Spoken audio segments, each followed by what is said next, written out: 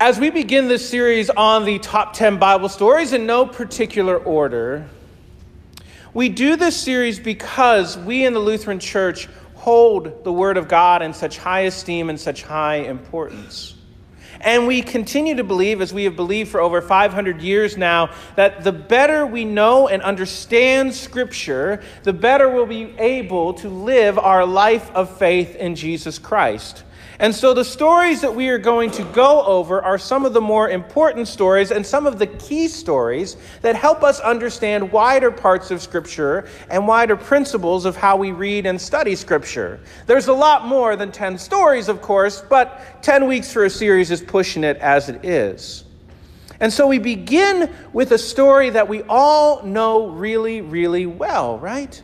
It's the Christmas story. It's the story we return to every year. It is a story that is the most well-known in society, even by those who don't go to church or who don't believe at all. It is this story that in some ways our entire year organizes itself around, even though it's the second most important one. You could say Easter, the resurrection, is actually the most important story. And we know this story. We know this story because we've heard it a dozen times, and we know this story visually because of manger scenes. I'm willing to bet that in almost all of our houses there is some sort of manger scene, or we grew up with one in our house. My mother actually collects them. She has like a dozen of them from all over the world. And this manger scene is how a lot of people understood the Christmas story growing up. It's certainly the way I understood it growing up.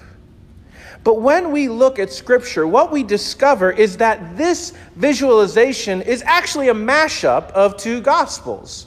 In the Gospels of Luke and Matthew, you have different birth stories. Interestingly, in the Gospel of Mark and John, you have nothing. They start with the ministry of Jesus, starting with John the Baptist and Jesus' baptism. And in Mark, you go very quickly. And actually, if you can read at a fairly normal speed, you can read through the entire Gospel of Mark in about 20 minutes. From John, you start with the baptism and you go to the death and resurrection, but you go a lot more slowly. You're going to need like a couple hours to get through John, especially the very weird speeches that just go on and on and on. But Luke and Matthew were interested in what was going on at the beginning of Jesus' life as well. And they emphasized different parts of the story.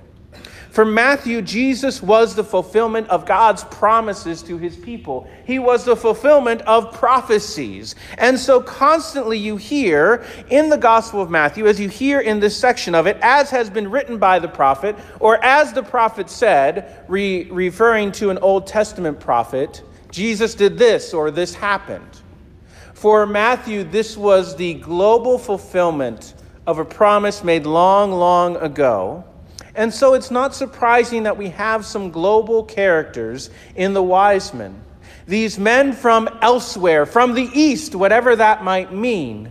They follow this star, they see it as the sign of the true King of the Jews, and they come to pay Jesus homage. For Luke, we have a much more local take on the birth narrative of Jesus. We have Mary and we have Joseph. What else Luke emphasizes in his gospel is the way in which Jesus connects with the least of these, with the least important, with the least connected, with the least closely connected with the powerful and the mighty. And everyone in that story fits the bill. We know Jesus to be the Messiah, the Son of God, God with us, Emmanuel. But for the people in Jesus' time and day, he is a barely legitimate child born to a teenager and the guy that she's not quite married to yet. And although it sounds great to say that Joseph is descended from the house of David, let's take a reality check on that as well. Saying in Jesus' time that you are descended of the house of David is like saying in our own time that you are somehow a distant relation of Charlemagne. After that many generations, like half the world can connect themselves to those types of people. And while they may be connected to royalty in a distant way, they are by no means royal themselves. They do not have power. They do not have prestige. They do not even have the ability to get a decent room for Mary to give birth in. And yet they are the center of this story. Then enter your friendly shepherds, people who spend their day living outdoors, not bathing for long periods of time, and having only sheep to talk to. These are not the witnesses you would choose to testify to the truth of the birth of the Messiah, and yet here they are.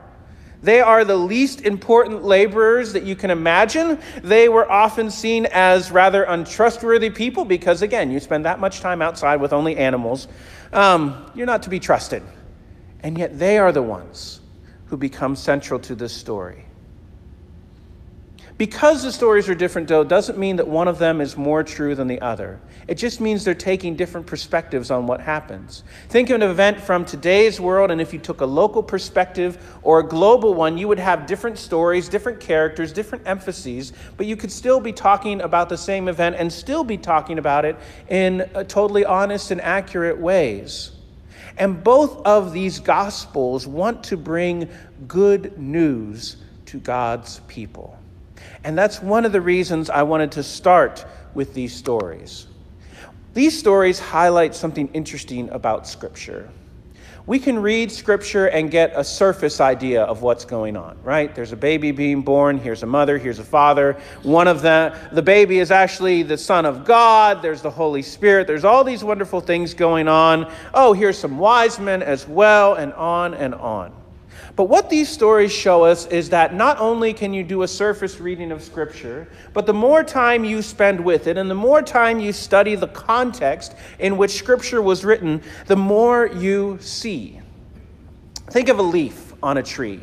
You stand from afar, you see a green thing hanging off a branch. Kids love to draw leaves because they're simple. Right? You either kind of do a rounded shape with a pointed end or you do the more maple leaf shape, and there you go, you have a leaf. But if you get in close, you start to see the detail of what is going on in that little plant. You start to see its parts, and it becomes more and more complex. And if you go in deep with a microscope, you see even more things on the cellular level that show you that this is no green object hanging off a branch. It is a plant all on its own, and amazing things are happening through the different parts of just one single leaf. Scripture is like that. When we dig down below the surface, when we zoom in with our own tools and our own microscopes, we see that even more is going on than we thought at first. So what is going on here in these stories? What is going on is we are being reminded of the people who are involved here. They are outsiders. They are not the mainstream of society. They are not the powerful and the mighty of their own time and place. They are not even important Jewish people, right? They are just some Jewish couple and these shepherds who knows what their religious background is, and these wise men whose religion, whose faith, whose beliefs are unknown and untold. And yet they are key to the story. The most powerful people in the world at this time are who Luke names at the beginning of his gospel. They are the governor, they are the emperor, and yet they are just names to mark the time period. They are not people in the story, and they are not central or important in this tale in any way. It is Jesus, Mary, Joseph, the wise men, and the shepherds who become the main characters. And that leads me to my second point of what's going on here. What we learn is that even the least important and the least powerful and the least well-known can change the very world. We don't base our calendar on when Quirinius was governor in Judea. We do not base our calendar when Augustus was emperor in Rome. We base our calendar and the way that we count our years based on the birth of Christ. That's where the BC and the AD, or if you want to be more modern, the BC and the BCE come. It's marked on that time and that event. The event of a nobody from nowhere being born in the backwater of the empire. But that's the most important story that needs to be told. And that's the story that's been translated into hundreds of languages, thousands of dialects, and been spread all over the world. And it gives us hope as we continue to share that story, even if it's not with a ton of people. Now, we are not a small church. We're not a huge mega church, but we're not a small church either. We have somewhere between 200, 250 people that come to church every Sunday. And on a good Sunday, we might hit 300. And we have a slightly larger presence than that online with our digital footprint and the videos we do and all the rest. And if we reach like 1,000 people with a message across all our various ways on a Sunday, that's amazing. That's only happened a couple times since we've started doing all this. And I'm really happy with it. And I feel good about it.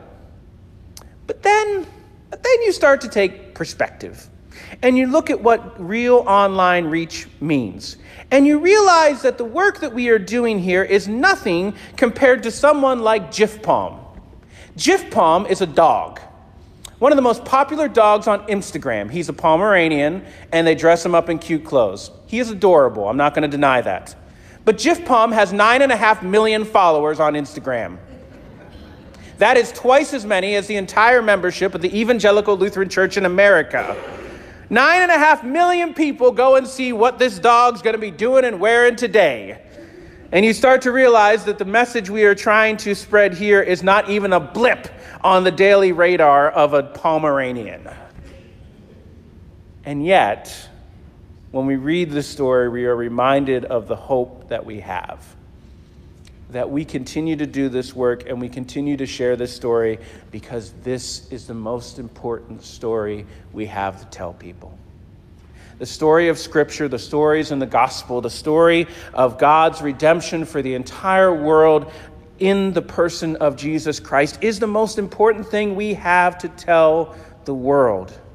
And because of that, even though our reach may not be far online or in the wider globe, we trust that this story will continue to be shared and continue to be impacted. And it doesn't matter whether it's to 1,000 people online or across our phones and computers, or whether it's to one little kid sitting in the Sunday school room with his teacher reading to him out of a book. We continue to share the story to any size audience, because we know even though it's a small gathering, it makes a world of difference to those who hear it. The shepherds and the wise men, Mary and Joseph, and of course Jesus, made a world of difference to those who heard their story. And for those who continue to listen to the Christmas story and to all the stories we tell in Scripture, it continues to make a world of difference as well. And so we will continue to tell this tale. We will continue to share this good news. We will continue to tell the story of Jesus' birth in Bethlehem, of the wise men coming to pay him homage, and of all the other stories in Scripture, because we know that those stories give life. Those stories give hope. And those stories show us how to live as children of God and as disciples of Jesus Christ our Lord. Amen.